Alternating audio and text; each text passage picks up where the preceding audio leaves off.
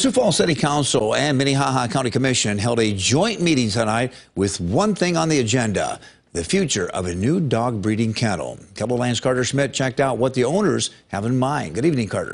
Good evening, Don. The vote between the City Council and County Commission was unanimous to approve a conditional use permit for the dog breeder kennel located just west of Sioux Falls on Highway 38. The Sioux Falls area will soon have a new dog breeder owned by Jeremy and Rebecca Skellhouse.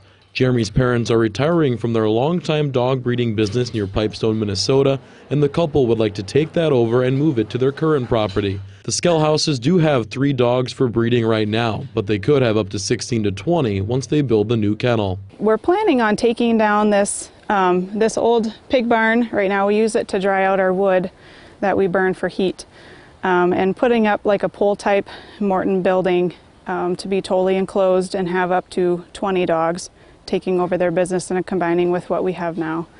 And we'd have the kennels, it would be a heated floor, we'd have the kennels all inside. There were some concerns from a neighbor about excessive noise and odor from the kennel at the first joint meeting back in November, but that has all been addressed by the owners. We've been looking into changing it so we can address the noise issue by having all the kennels and runs inside the building, so it would be insulated and you wouldn't really hear anything outside the building. Looking at putting in a septic system underground for the facility so that any odors should not be a problem. I think our cows will smell more than the dog area will. Another neighbor who lives only 220 feet from the proposed kennel spoke in favor of it at the joint meeting. I just think that what they're doing is real honorable, and they're trying to be very honest and open with everybody.